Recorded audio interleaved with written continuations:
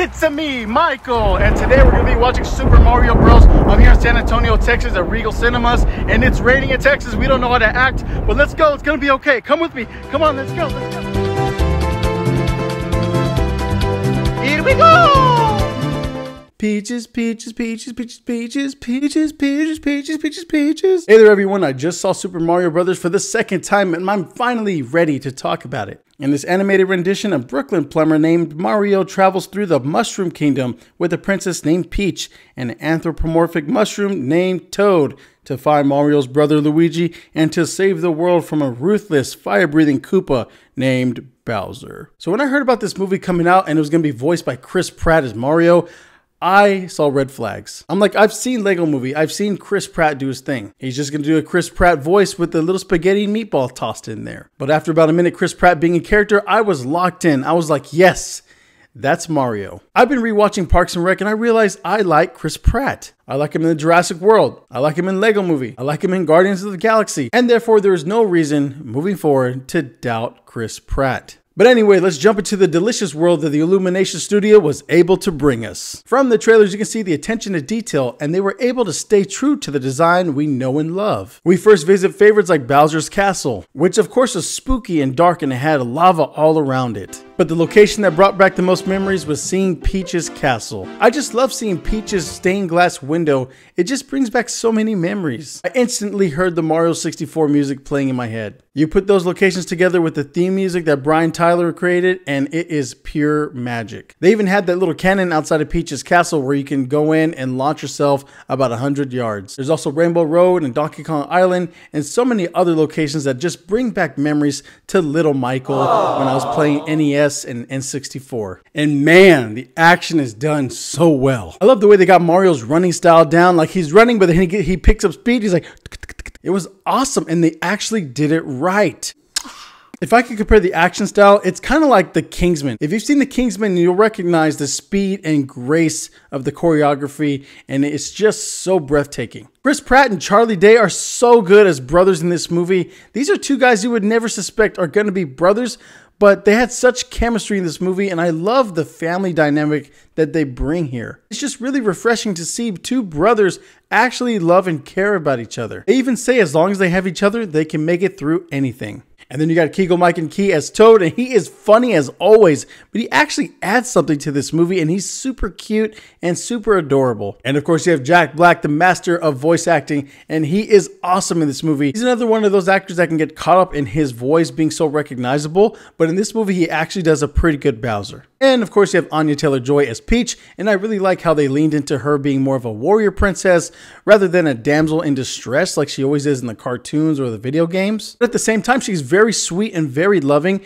and she's won over the Toad people, and that's how she became the princess. And they go into her backstory a little bit, and they leave the door open just enough for new possibilities moving forward. I like how in this movie they stay faithful to the games and they stay true to the mechanics of the game. For example, the mystery blocks in this movie are a big deal. And once you punch it, an item pops out and you get a special ability. See, in other movies, they would have made their own rendition and they would have got creative. But no, if you just stick to the basics of the original content, you will be so successful. And I encourage other video game movies to do the same. And the animation style was so lush and so colorful and beautiful. And there's a few moments where they hit the angles just right. Hurrah! The thing about these nostalgia movies is if you do it right, you will get what I call the chills factor or the goosebumps.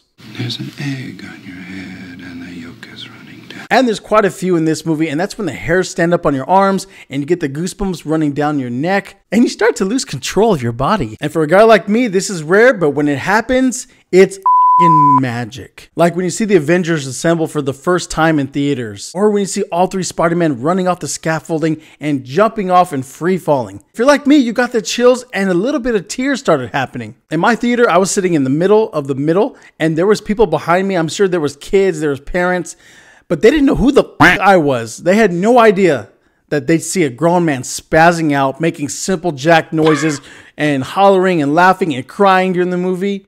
And I looked back a couple times, I was like, yeah, I'm a real one. The point is, if you're like me and you grew up playing Mario and playing Luigi and all these games, then you're gonna love this movie. Now let's get into the negatives of the movie.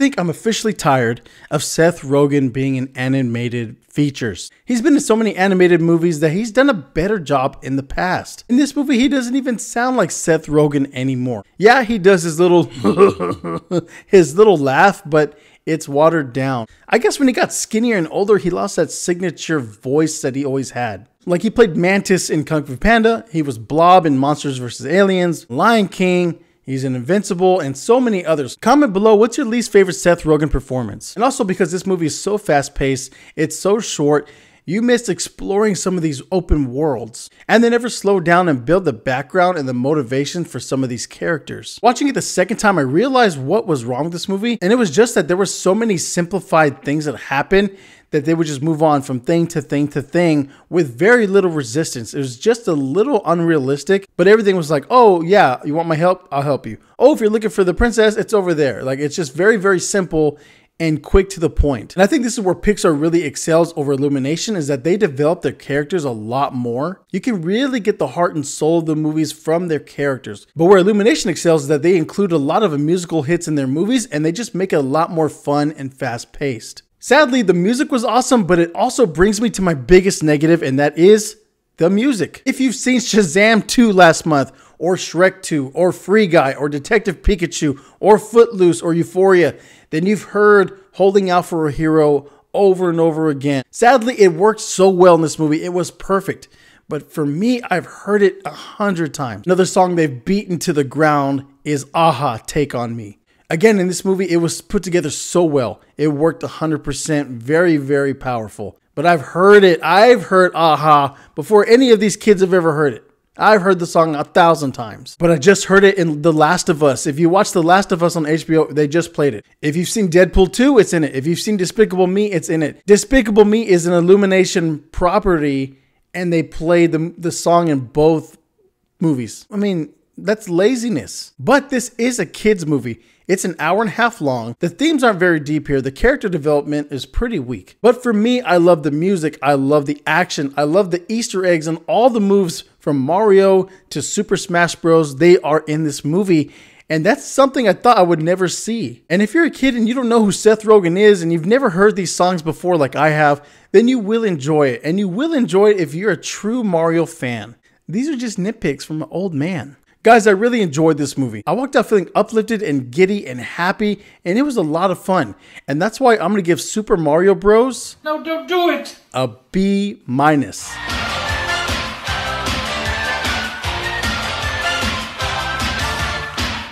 Or an 84 if you're a numbers guy. If you enjoyed this video, guys, please subscribe, become a member of the MF Army. Comment below, guys, what movie should I see next? And as always, guys, thank you so much for returning to the channel. I appreciate all the love. Guys, take care of yourself, take care of your family, and we will see you on the next one.